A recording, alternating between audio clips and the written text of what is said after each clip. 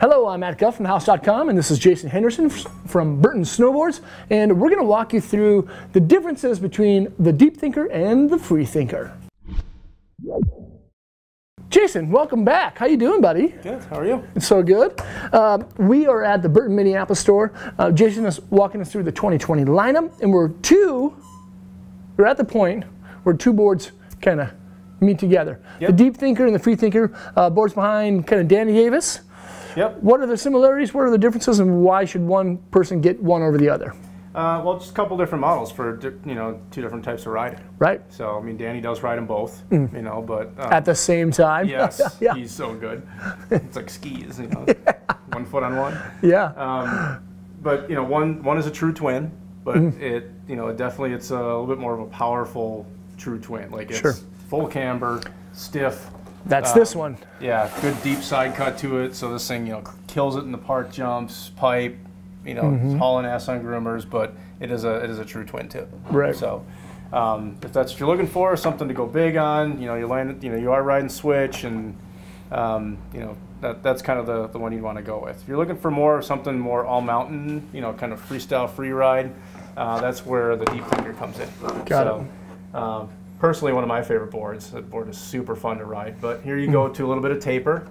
Okay. So again, boards with taper, they just initiate turns a lot easier. Nose is wider. Nose is a little wider, so it's going to plane out in deeper snow better. Right. Stance is set back a little bit. So the board, definitely works better in more free ride, or just all around, all mountain conditions. Got it.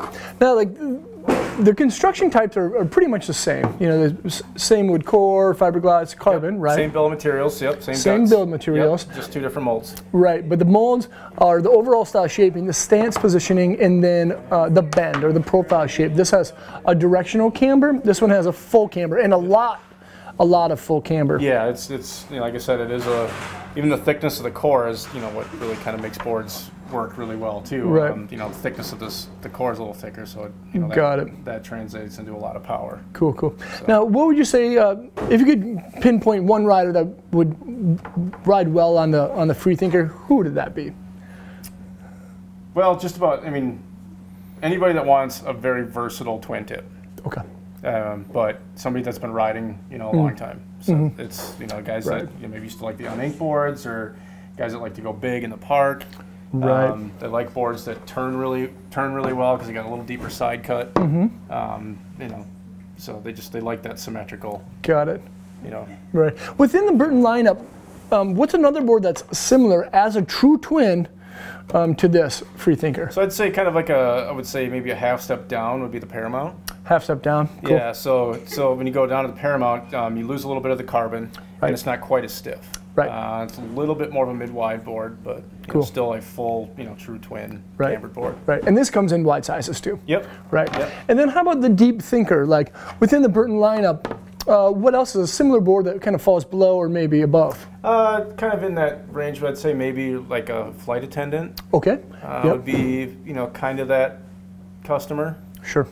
Maybe not quite as stiff through the middle of the board as like a flight attendant. Right. But, real similar rider, all mountain, directional. And these graphics, let's just talk about these graphics. Keith Haring, this is nice. How did this come together? Well, just the Keith Haring Foundation, just kind of working with them on the, on Keith Haring's art. He was an artist on the,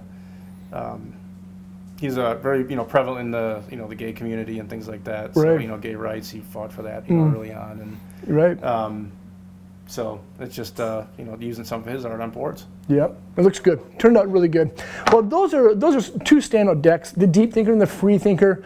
If you could, if someone needed to pick out two boards, one for more big park stuff and one for more kind of big mountain stuff, you could get both of these and have a really good time. You have an excellent quiver. Yep, an excellent quiver of two. Yes. That's awesome. Well, Jayson, thanks again for being here. Yeah. Yeah. Thanks for having me. Thank you guys for watching. Leave a comment or question. Let us know what you think of the deep or free thinkers from Danny Davis and the Keith Haring collab. Subscribe to our channel over there. Check out more vids there, and hopefully we'll see you guys on snow. Peace.